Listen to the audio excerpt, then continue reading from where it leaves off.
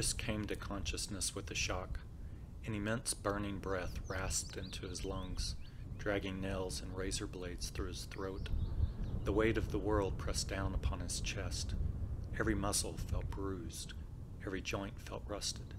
His kidneys punched and testicles squeezed. Nausea roiled in his gut. His eyelids were lined with sandpaper, and like rocks in a doorway, mucus encrusted and propped them open. His sinuses were entirely occluded, forcing him to breathe through his raw, sensitive mouth. His vision was all muddled darkness, his hearing cottony tinnitus, like lying at the bottom of a muddy lake. Floaters flew past like no-see-ums. Pressure crushed against his ears. They had said the transit would be unpleasant, but they had never given specifics. The truth was likely that they didn't know. Cocooned in his pain, Chris tried to seek refuge in thoughts of his sister and of his friends at the center.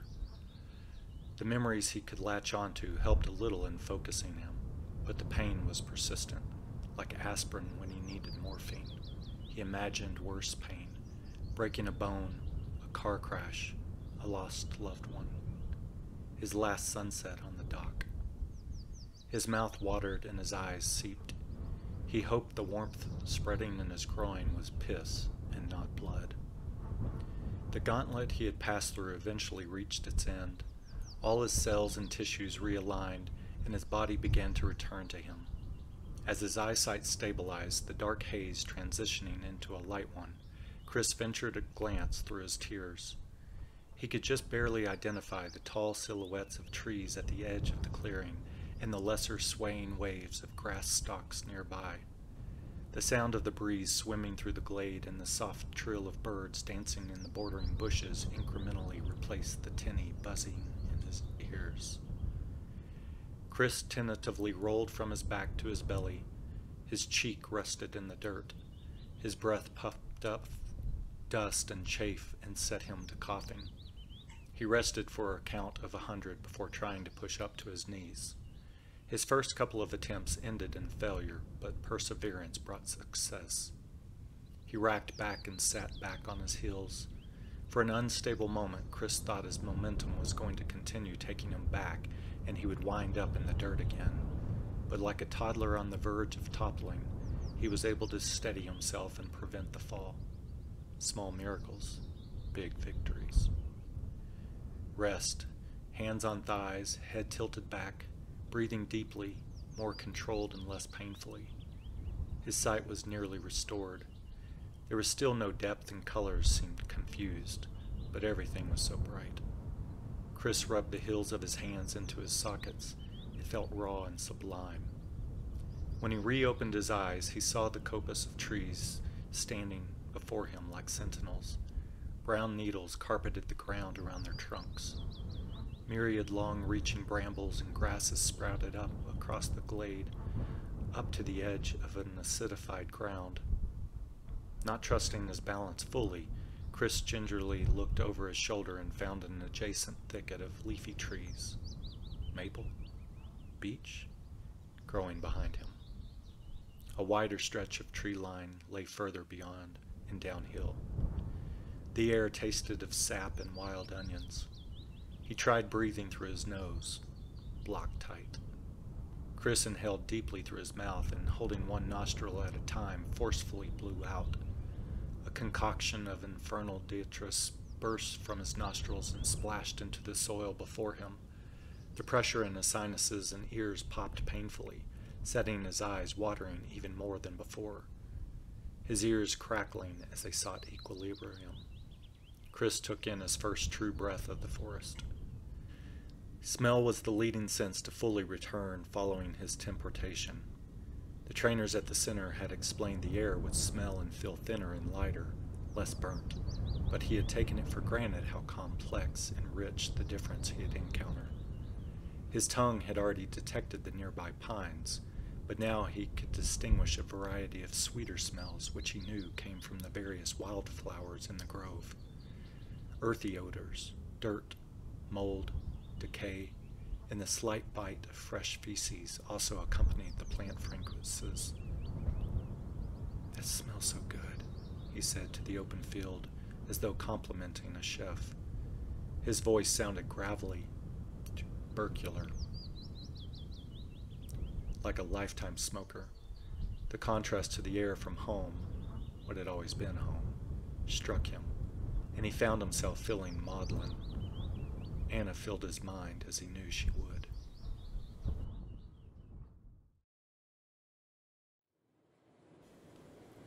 The center's motto, "Concern of the past is hope for the future," was carved above the entrance.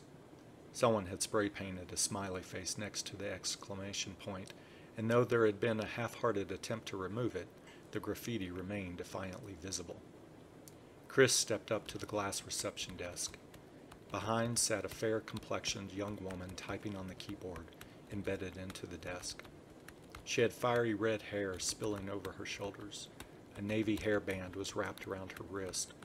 Her blouse and skirt were in the center's color motif, navy blue and orange. She looked a lot like a majorette. "Welcome to the Center for Social and Environmental Advancement," she cheerfully greeted him, "where our past becomes our future." She handed Chris a data pad and instructed him to type his name and press his thumbprint onto the sensor at the top right corner.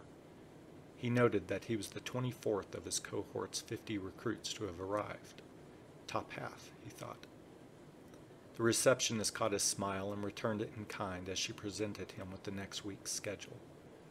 He noticed that her irises were Irish green, but the sclera were rheumy, suggesting illness. The gums around her bright white teeth a little too red. Disconcerted, he shifted his gaze to the collection of papers in her hand. "These are the directions to the dormitory." Her tone changed, became suddenly formal. She was probably familiar with people noticing her condition, whatever it may have been. "You will find your quarters in the dining facility there. Tonight, you will meet your roommates and section instructors." He thanked her and passed through the reception area toward the shuttle station. The ride and subsequent walk to the dorms were farther than he had expected.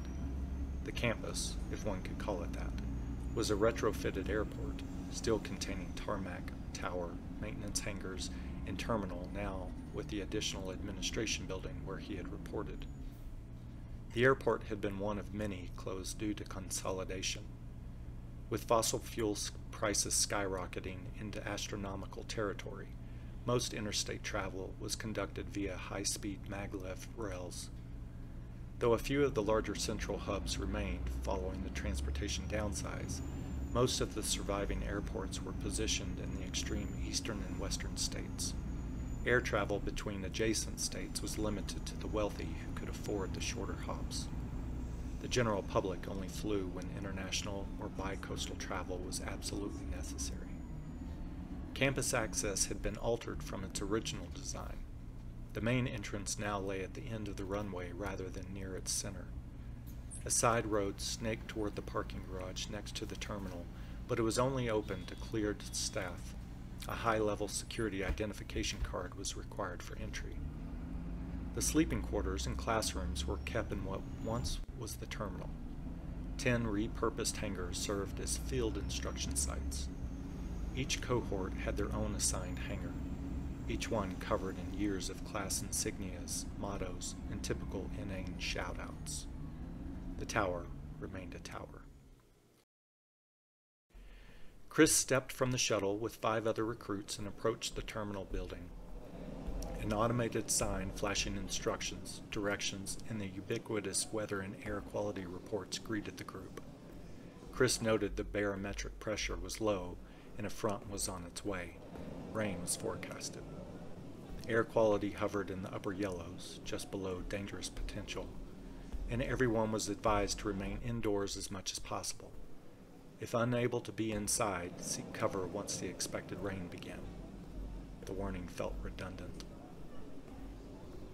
He found his name and room assignment on the display, but even with the color-coded directional arrows along the walls, it took nearly half an hour to find his quarters. The room was a 12-foot by 12-foot box set up for 4 occupants. In each corner sat a simple metal-framed bed, a prefab nightstand, and a lamp perched at the head. Someone had already claimed the bed in the far right corner, which made sense since Chris was 2450. The early bird had taken the one spot away from both the entryway and the bathroom door on the left wall of the room. "Good choice," Chris said to the bag slumped on the mattress against the head wall. Chris laid his own duffel on the bed to the right of the entrance, but still away from the bathroom, since he figured it would be the second least likely to get disturbed during the night. Before he had opened his bag, a woman a few years younger than he stepped into the room. She toted a small blue hiking pack over her right shoulder.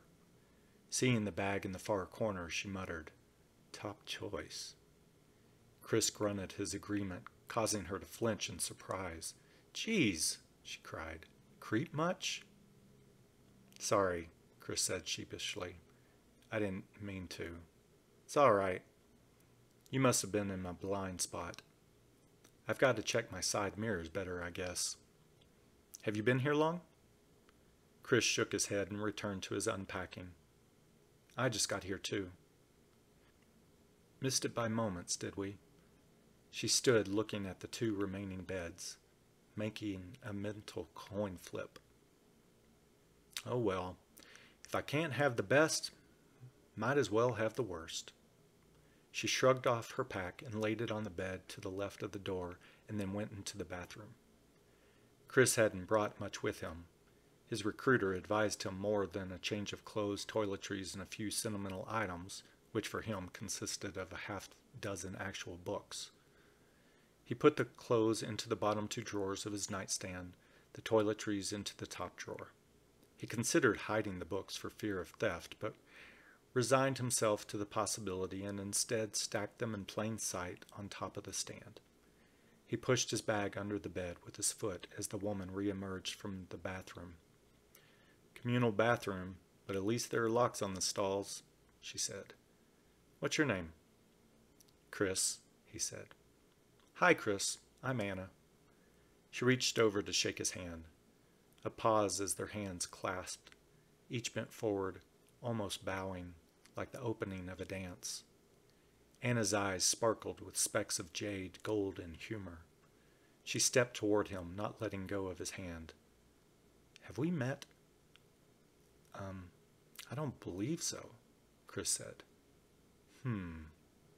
She squinted slightly, inspecting him, then released her grip and returned to her corner. "Damn it!" A broad-shouldered guy burst into the room like a bullet. "The last one!" He carried nothing but a toothbrush and a tube of toothpaste. "Welcome," Chris said. "Jesus!" The new guy twisted to see Chris. "I didn't see you. Are you a sniper?"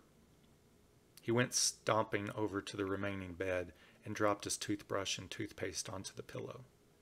"He does that," Anna said from her bed. "Oh, a girl," he said, taking notice of Anna. "The rooms are co-ed?"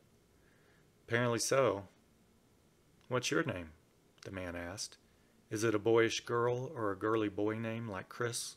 Something they could have mixed up?" "No, that's Chris." She indicated Chris sitting on his mattress. "I'm Anna." "Hi, Anna." "Hi, Chris." He crossed over to each of them in turn to shake their hands. "Sorry about that, dude. I'm Ian Fredericks." Ian used his whole body in greeting. Anna received a two-handed handshake while Chris got a handshake with shoulder squeeze. An awkward silence followed. Ian stood in the middle of the room, rocking on his heels. "Quick question, Ian," Anna said to break the moment. "Shoot." "How did you know you were the last person to get a bunk, but didn't see either of us here?" She pulled her pack over between her feet and began to release the top straps. "Funny story, actually," Ian began. "I notice things, like details and differences, better than people." "It's weird, I know." "Fair enough," Anna responded. "Either of you snore?" Ian asked, pivoting between them. "She does," Chris motioned to Anna. Anna squatted over her ruck and craned her face around to look at him. "You sure we haven't met?" She winked at him. Ian looked back and forth for a beat. His eyes narrowed in suspicion. Okay, then. He brought his hands together like a strike of thunder. I'm off to find food. You two creepy conspirators care to join me? They both agreed. Anna shoved her pack under her bed, and the three set out. In the dining facility, they met their fourth roommate, Marcus. Ian spotted him from across the busy room. He introduced Chris and Anna as long-lost twins. Marcus asked how Ian had known to approach him. All the 4-seated tables are filled. You're alone. We're missing one. I asked, and you confirmed. I may be big and dumb, but I'm not stupid. Just loud, Anna added. Ian turned to Chris and Anna and said, See? Thanks. This should be interesting, Chris said.